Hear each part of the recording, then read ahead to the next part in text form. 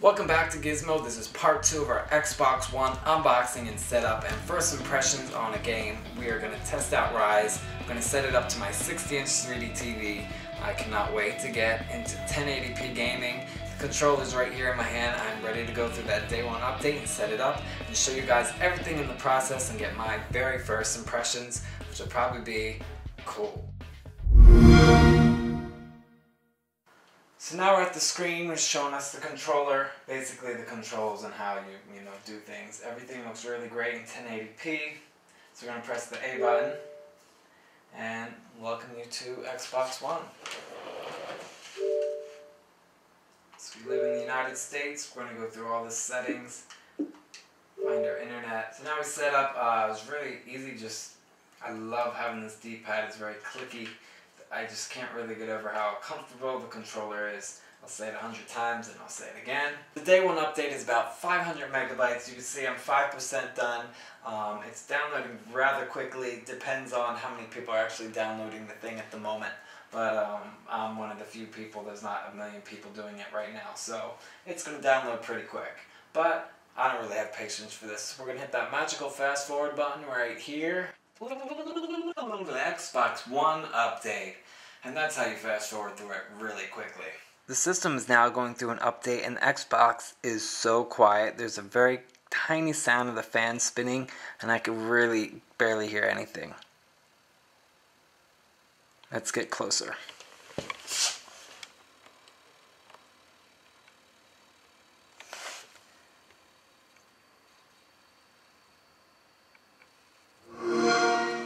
And here we go. So now that the system's updated, we're going to go through and do the basic setup of things. We're going to do the daylight saving time, set up for the Pacific time zone. We can set up our Kinect right now. We're going to do begin sensor setup. Now we can see ourselves right here on the video. You can see the camera right down here below. So I'm standing about 4 feet away from the Xbox Kinect camera, and you can see that it says there's a guest right here. Everything is much clearer. I can move. It actually picks up the TV right in the front down here. You can see the camera is actually really wide angle view here. It's even picking up all this little stuff laying around. So looking at the camera right now, everything just moves really quick and smooth and it just looks great. So yes, it can see me. We're going to hit OK. Now we're going to check the audio. We're going to make sure it works good with this bar in front of my TV. So now that we set up our sound and our microphone, our sensor is set up for voice and chat. Now if we move our sensor around, you could change your system settings. Doesn't really sound right or work properly, just go through your settings in the Kinect and do it again. Blah blah blah, good stuff. It's all good. When you play Kinect games, remember to take a break if you get tired. Yeah right, never gonna happen. Next, now we're going to sign with our Microsoft account. Now we're logging in with our Microsoft account and basically it's going to just go through a couple agreements and things about your privacy. We could pick colors. Now if you guys are familiar with Windows 8.1, you could do a lot of different color schemes and different things to customize your experience. Let's go with this bluish color. So we're going to go through and click next, and that's going to basically be your accent color. You can see your gamer pick here. It's really small. Obviously I'm going to change that because it is a new system and I need a new picture. So we can sign in faster with Kinect. You can see right here it's picking out my face. Hello, recognize me. So sign me in with Kinect. So if I'm sitting here, I could just log in, and if someone else is in the room, it'll log their face in. So I don't really have to go through the passwords, it just is facial recognition. Really cool stuff. So finally we're here at our Xbox dashboard. We're going to go right here, click in, and you can see we have a beautiful Windows 8-esque, Xbox 360-esque kind of design. You can control things by doing the bumper, flying left and right. You can see we have some movies, TVs, games, apps. Everything that I already had up here synced from my account has been moved over from the marketplace and moves in.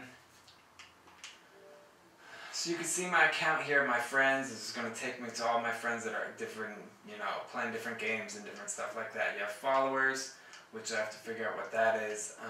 Everybody's here talking about what they're playing right now, what systems they're on, And it looks like nobody's on Xbox One except for me right now, which is pretty exciting. So go back here. Now this is basically like where you're going back to. You could go back to your game. You could jump back into what you want to do. Now you could snap apps to your screen.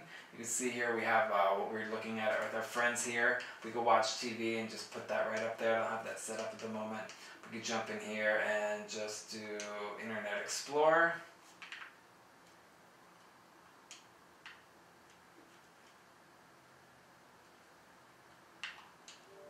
So we're going to go here right now and just do this little setting. So they call that the view button. Now right here I'm going to hit the Xbox home button. It takes me right to where I was. I don't ever have to actually leave where I am.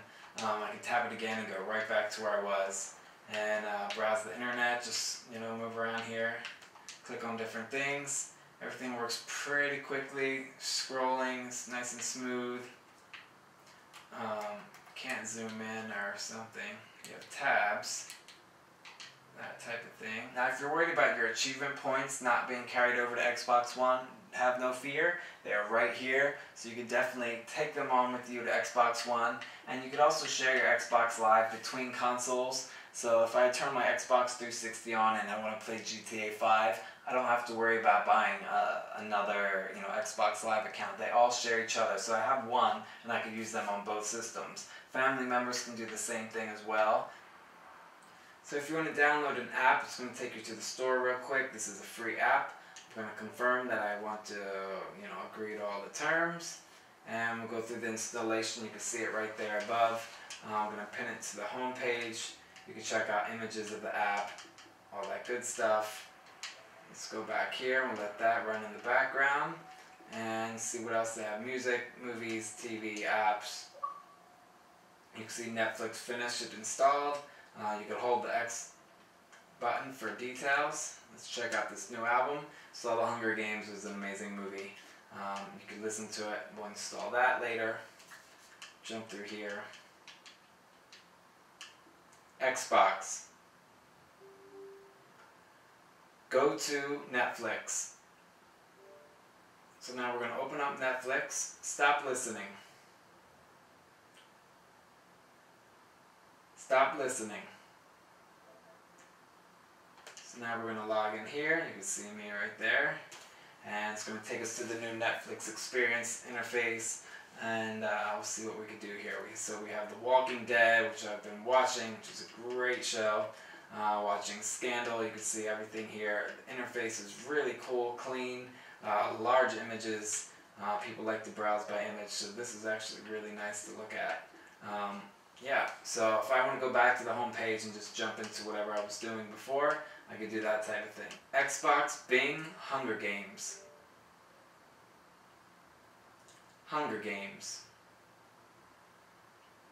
So now right now it's going to show you everything that Xbox is offering. We have movies here. It's a movie plus a bonus feature.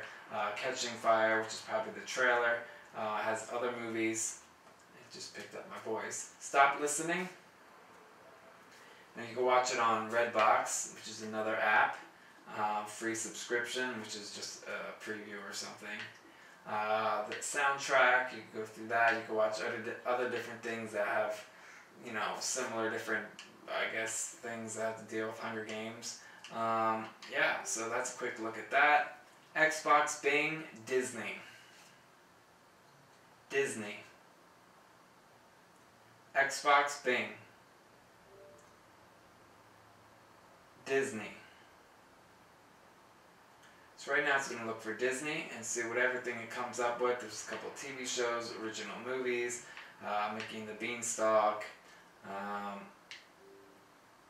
Stop Listening.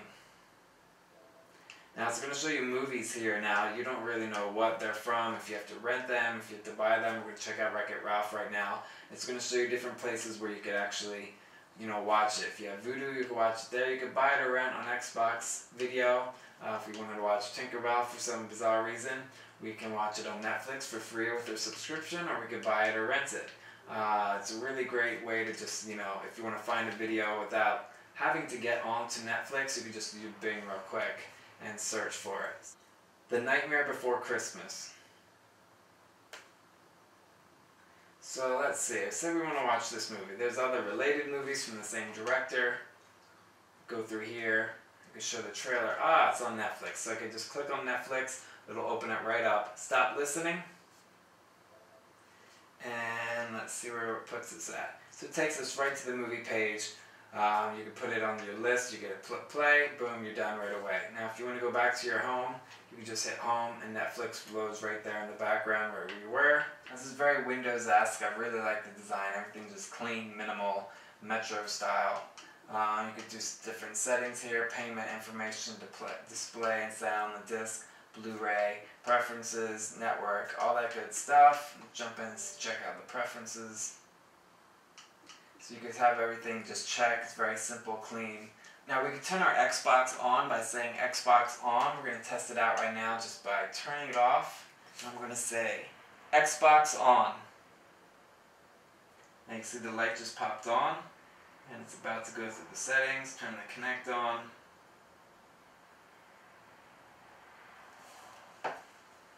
I have to link it up to my TV to get everything going together with the cable and all that good stuff. So I could jump right into wherever I'm at. You can see here it started up really, really quickly. The main interface consists of your pins, which I already have synced over from my previous Xbox 360, all my TV shows I watch. You have your home page, which is basically all the basic stuff. You could snap things to the screen. You have your TV, game DVR, all that good stuff. And then we have the store again here, which organizes everything by category of what they are: apps, music, movies and TV, and games. Now you can download games right to your Xbox Live, Xbox One account and play them. If you go to your friend's account, just a friend's house, log into their account and do that type of thing. So log in and play right there. You don't actually have to take the game with you. Now if I wanted to buy Rise, Son of Rome, I could buy it right here. It's $60. Hopefully they end up doing some type of sales or things. You can see it is 34, basically 35 gigabytes. Your Xbox is 500 gigabytes of storage on here. So if you want to think about how many games you could actually put on your system, it's not too many. And you have to install games right onto the system. You can see here, these are some screenshots of the actual game. I cannot wait to get this open and played, so I'm really excited for this. And yeah, so we're going to jump in and play Rise. I actually have the disc right here, so I'm going to show you guys what the game is. It should just go right in nice and smoothly. I'm going to take off this ugly sticker. And the system is going to install from the disc. So let's say we want to watch Hunger Games. We're just going to pop this on, hit play. So we have that playing right now, so we could go home. If we want, the video is still playing.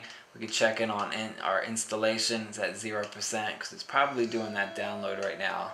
But you can see how things are just pretty smooth and slick.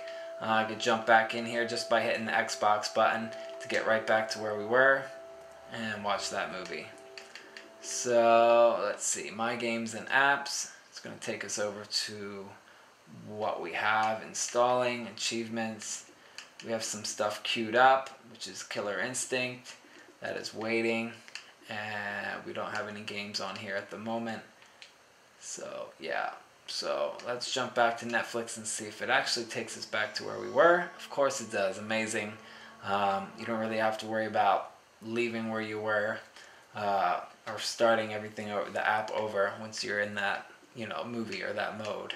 So we try the snap feature with the movie right here. So let's see, we have Katniss here. We're gonna see how to control this. Let's just hit play. And we're gonna hit our Xbox button, and you can see here I move over. I can get to the screen and see what we have here. So let's do Internet Explorer. I'm gonna pop it up here. I gotta figure out how to change the size of this window, but you can see here I can browse the web if I want to look something up quickly while Katniss is fighting people. And there you go. We have our snaps. We can unsnap something and go back to our full screen. Rise is at 2%, And yeah, so you can see our last used items are down here. Settings was what we use, then we use Internet Explorer. So that's a look at the Xbox One interface, setting things up, getting things done. We can see something happen on Rise here. We're going to hold for details and see what we have here. We have everything ready for launch. We're going to jump into the game. So if you guys want to check out how Rise works, make sure you click on this next video. We have it in 3 parts. Sorry these videos are really long, but we're really diving into all the different features of the Xbox One. So here we go. If you guys want to check out Rise, click here, watch. Make sure you subscribe. If you guys haven't seen our original unboxing of the Xbox One, click back to our part 1 video and should be pretty good to go. Watch all our videos, subscribe. We would love it if you guys left comments what you think on the Xbox One. Have fun. I'm going to have fun. Enjoy the show. Click watch.